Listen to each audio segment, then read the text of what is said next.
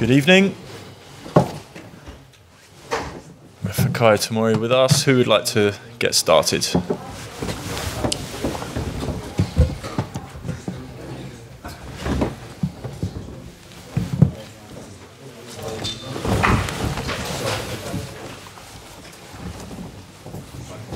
Evening. Chelsea and Ajax obviously both go into this game in good form. What type of a match are you expecting here in Amsterdam? A very tight one. As you said, both teams are coming into the game with good form, and obviously it's a big game in the group, and Ajax is such a big club and with great history, and it's a nice stadium. Such great players that have played here. So we're expecting a tough game. How far do you expect Chelsea can go in this competition? I don't really think we can put a limit on ourselves. I think that we just have to go in game by game, giving our best. As you said, we've been in good form. We're just trying to carry that on for the rest of the season, in every competition. But obviously the Champions League is special and it's very difficult. So especially with this young team that we have, we're gaining experience every single game, but we want to carry on going. What about you? How would you sum up your season so far? Yeah, it's been good.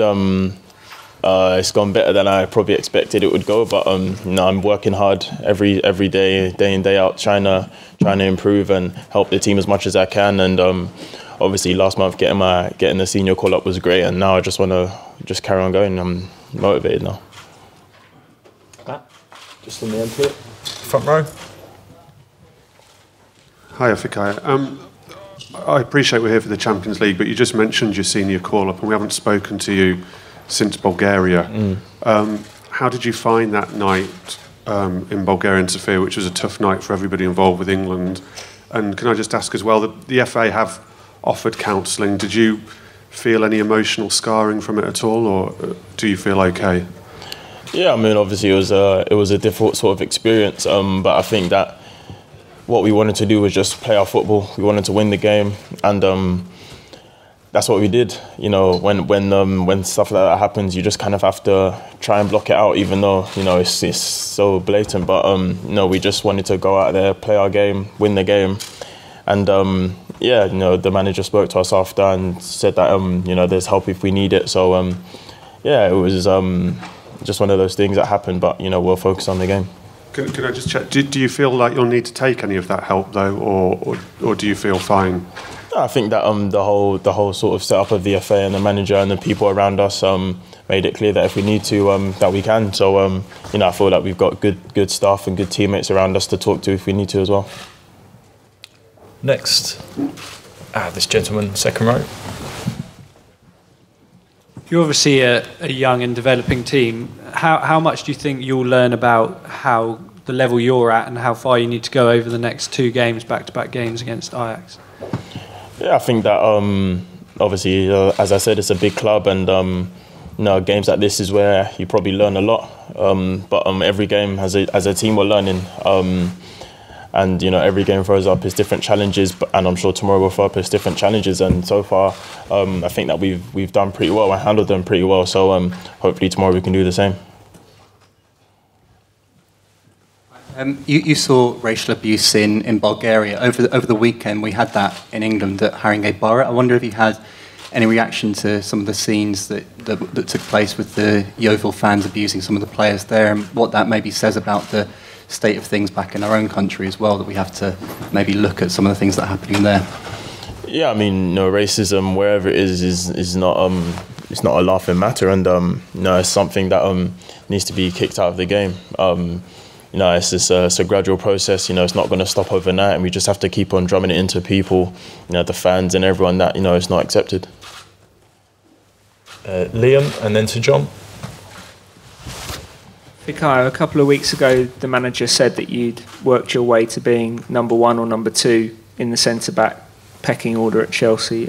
First of all, how did you feel when you heard those words, and what do you think you have to do to stay there? Obviously, it's nice to hear that. Coming into the season, I just wanted to do that, to try and stamp my place in the team. And the manager gave me an opportunity, and he's carried on giving me opportunities. Even if I make mistakes or I'm not quite in the right position or whatever, he helps me out, and he's developed me a lot. And and get into that position was just kind of training hard every day, working hard, listening to what the manager says, taking on board what the other players are saying to me, and I think that I just have to keep on doing that and improving on that to stay in the team. Good. John on the front row, and then the gentleman in the middle. Hi, I was just going to ask you, just in the context of the group really, and the way that the group was shaped up after the opening 2 sets of results. I mean, it's a huge game for Chelsea, and I mean, is that the sort of occasion do you think the players will embrace and get excited to, no matter how much the pressure is on tomorrow night? Yeah, for sure. I think that we're a young team, and we always talk about playing in the Champions League, and these are the kind of games that we're going to be playing in, high pressure games and big games, and well, we're excited, we're relishing the opportunity, and hopefully tomorrow we can go out there and put on a performance and put ourselves in a good position for the next round of the group games.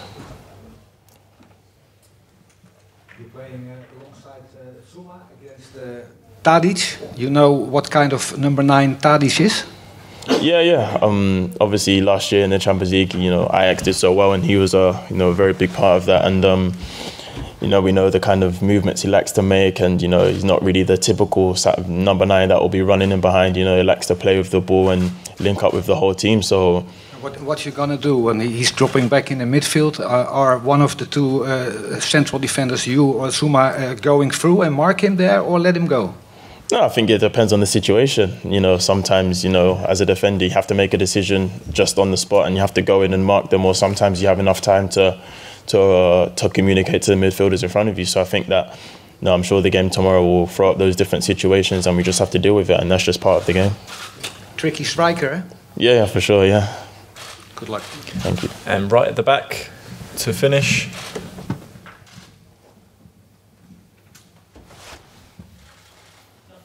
Right at the back, the cameraman. It's a question for Brazilian television about Willian. Of course, that there are many young players on the Chelsea squad right now. How important is experienced player like Willian for you guys? Very important. As I said, many of us, this is our first season in the Champions League, and Willian, he's played at the highest level, not only in club football but internationally as well. So, having that sort of experience is vital for the team. He not only talks to us off the pitch, but on the pitch, he plays by example. He shows what we need to be doing to get to the level that he's been at, and not only Willian, or the whole team has been doing that and helping us and talking to us and guiding us through games and training sessions as well. So. It's been a good start to the season. For us, integrating as a team with the young players and the more experienced players, and I think that we're just going to get stronger. Okay, thanks everyone. Cheers. Thank you.